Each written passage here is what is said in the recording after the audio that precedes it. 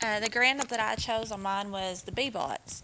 And if you've never saw the B-Bots or actually got to use them, like they're really, really fun, especially if you like programming. And I know my third graders, like they're big on games, especially like the Minecraft. So the B-Bots and programming are really fun for them. The area of focus was using technology for learning. Can primary students problem solve and learn basic reading and math skills? Since day one of the hardest things we've had is getting kids to think on their own. If the answer's not in front of them, they want to sit and just raise their hand. Hey, I need help. Show me the answer. But using our technology, which we have our one-to-one devices, and our programming, this would allow the kids to be able to think for themselves and find the answer on their own, and if they didn't get it, to go back and figure out how to get it. How they help with problem solving. The B-Bots help build critical thinking skills as students move through a series of challenges by directing the B-Bot through various routes through a mapping process. So unless they tell the B-Bot where to go, the B-Bot's going to stay right there. I mean, if you want to go left, you have to program it left. You want to go forward 2 steps, you have to tell it. So you're like, if they like video games, or maybe that's a career they want to take, is like building games. You know, it's the same process. You have to actually physically build it and put it together and tell the characters in the video games where to go.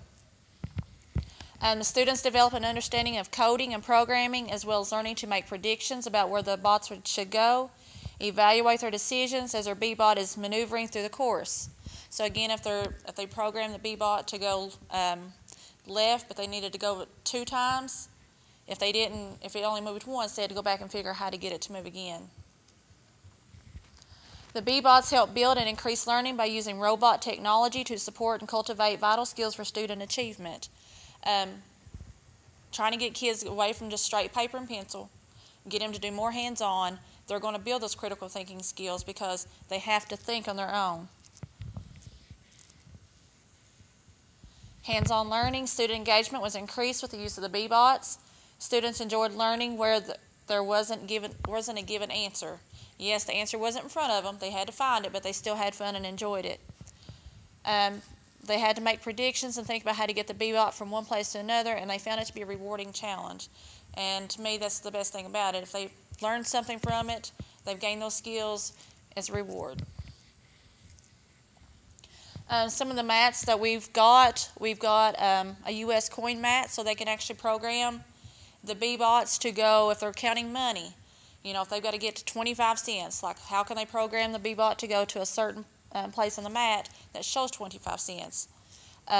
You've got a dice mat and even a phonics mat if you're learning like in the lower primary for sounds. You know, program your B-Bot to go to a picture that has the B sound.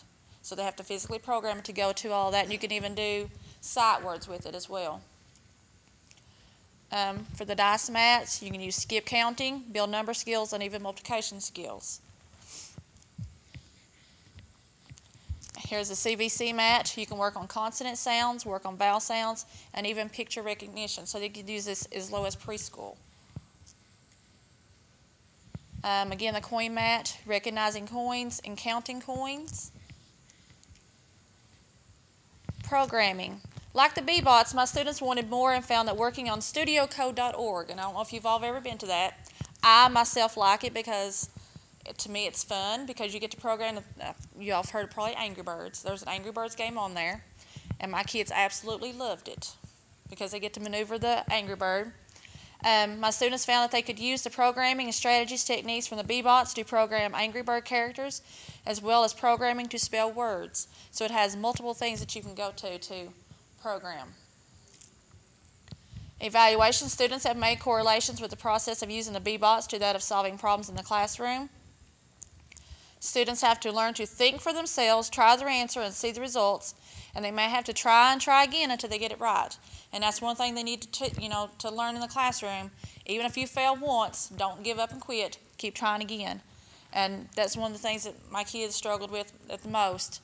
If they failed the first time, well, they wanted you then to help them. They need to learn to try it on their own again.